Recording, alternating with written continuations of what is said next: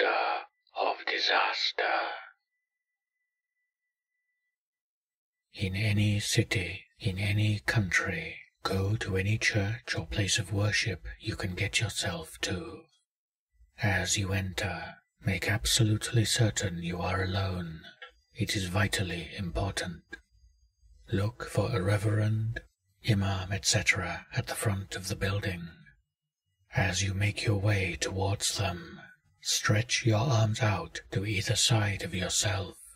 Close your eyes and tilt your head downwards. After taking 13 steps, open your eyes and place your arms back beside yourself. If the person you were making for is still stood there, their arms clasped and looking you directly in the eye with a deathly stare, tell them you wish to see the Holder of Disaster.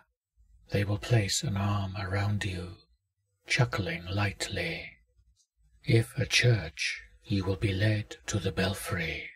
If a mosque, you will go to the call to prayer tower. If, for example, you are in a church, you will be led up the spiral staircase, but as you go, you will pass no bell. You will go on for what seems like miles until you come to a balcony upon which is a door. Your accomplice will open the door before beating a hasty retreat. As you peer through, should you see only darkness, turn and run as fast as you can, for should you see what comes out of the darkness, if you look for more than a second, will cause the universe to destroy itself in a paradoxical explosion, merely due to the fact that a human being has seen the horrors contained within. However, should you see what appears to be a corridor within a castle, step forwards. Suits of armor stand motionlessly around you, holding huge lanterns, casting a haunting glow throughout the corridor. They may seem to move, but do not look back. Instead, keep going. You will eventually come to a throne, upon which will be an extremely thin, bearded man with empty eye sockets. In the place of his eye sockets will be pools of blood, which look as if they should be pouring from the holes they are held within. He will gently begin to tap the arm of his throne.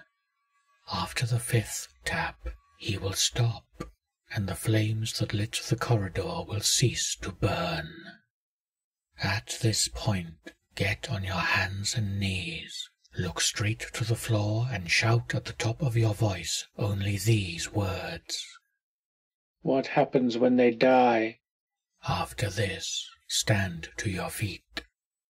Placed on the floor below you will be a goblet, in which will be some shimmering water. You will be overcome with thirst, but do not drink it, no matter how tempted you are. Instead, stare at the water.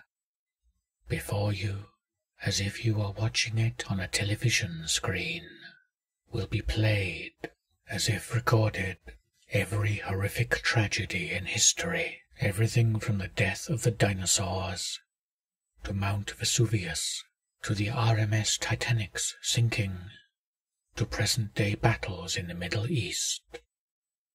Everything will be in excruciating detail, and you will see the fate of every person involved.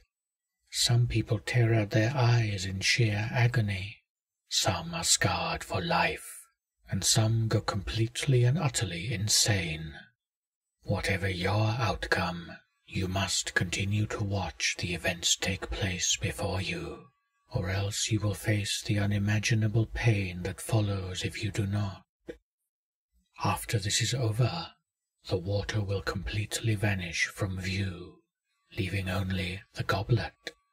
Suddenly, you will feel as if you have been dropped from a great height, and you will be sat in the place of worship once more, with only the goblet for company.